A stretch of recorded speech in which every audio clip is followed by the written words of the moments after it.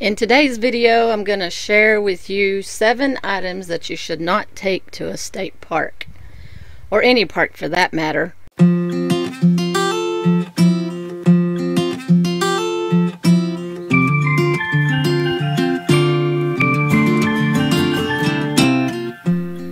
I've been working on this video for over a year, not making the video, but I have been collecting the footage from several different parks over the past year.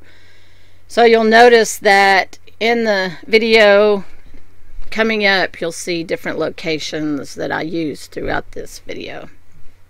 I've spoke of this several times in some of my videos that when I go to a state park or just anywhere out in the wild, I want to believe that I found this secret spot. No one ever has been there before.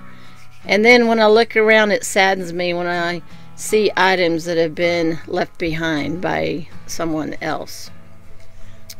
You know, all parks, public lands, state, city, national, they all have rules and regulations, and we never think about reading them prior to visiting that park. But we really should. Each park is different, and each park has their own rules and regulations. The rules and regulations are to protect the natural resources and the relics of that area. They're not only to protect the park, but they're also to protect the people that visit the parks. And in my opinion, all these items that I'm going to show you or talk about should really be left at home. The very first one is chainsaws. You know, when you enter a park and part of your camping gear is a chainsaw, but you did not bring any firewood along, guess what the first thought is going to go to a ranger's mind? Yeah, you plan on cutting down some trees for some firewood or cutting some branches. It's a controversial issue because each agency is different, so you must find out the rules and regulations before visiting a park, and I can say, or public land. There is instances where it may be legal to cut down a Christmas tree but not cut a tree for firewood. Or you may also have obtained a permit or a tag to gather firewood or wood for personal use. This brings me to the topic of gathering firewood. There are locations that prohibit it, and the signs usually indicate no gathering of firewood. However, in this next clip I'm going to show you, it is permissible to gather firewood. Okay, you know, you always want to read the signs and get on the internet, but this is one of those indications where you could gather. Dead and down is authorized. So this is removing or attempting to remove any live plants or vegetation. It's prohibited. Dead and down is authorized. So that's telling me we could gather firewood, is it not? So read the signs. Don't just assume that you can gather firewood, or don't assume that you can't, because right here it says you can. Interesting. So here's a bunch of dead and down limbs. Dead and down, that's the operative word. That's dead, but it's not down. So just gather what's on the ground. This brings me to number 2, metal detectors. This might not be an issue at some parks like a city or county park, but there are many parks, national and state, that do not allow metal detectors. I have to admit, what is the harm in metal detecting?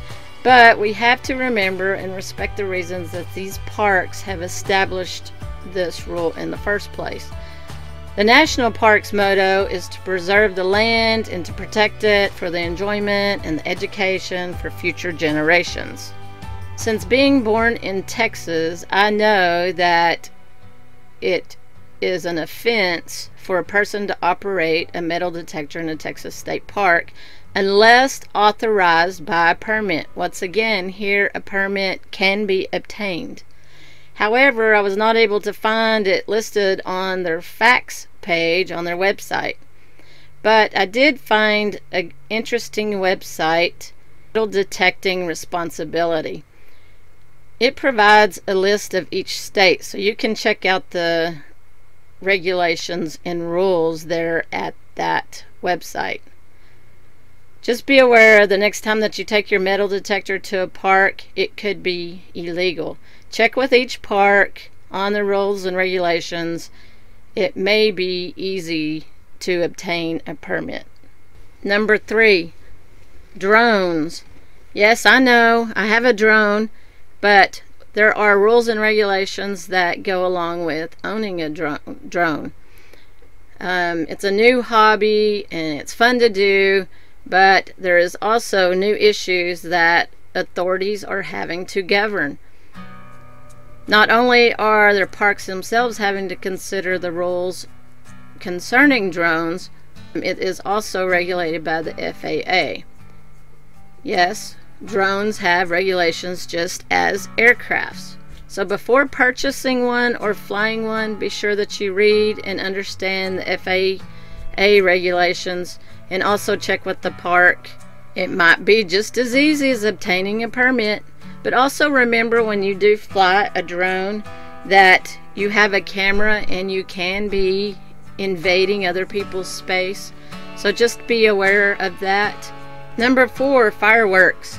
You think that some things are obvious of what not to take to a park full of several hundred people, but not only are they loud for people, most pets are deeply disturbed by them. Sammy Jo being one of them, and she gets so upset and she shivers and pants uncontrollably, really. Knowing this, I don't take her to parks that allow them, but to have to endure fireworks when they are restricted is me having to withstand someone not following the rules. The next 3 items are not prohibited by law in any park that I'm aware of, but I am a firm believer that you should not take these outside of your home. These 3 items cause a horrible mess and they're almost impossible to clean up. They're not conducive to the motto of pack it in and pack it out. Once the fun is over and the park is emptied of its visitors, it's time for the park staff and volunteers to make sure that the park is enjoyable for the next visitor. As being a park host in the past, I've cleaned up these next 3 items, and as I mentioned, they're very hard to pick up and it can take hours and hours to clean up one campsite. So number 5 on the list is silly string. I don't know why you would want to take this to a state park, but I have cleaned it up in a cabin and outside of a cabin. Once silly string sticks in the grass or sticks to an object, it basically has to be scraped off. Once it lands in the grass and it dries, it breaks into little bitty pieces. Next item is water balloons.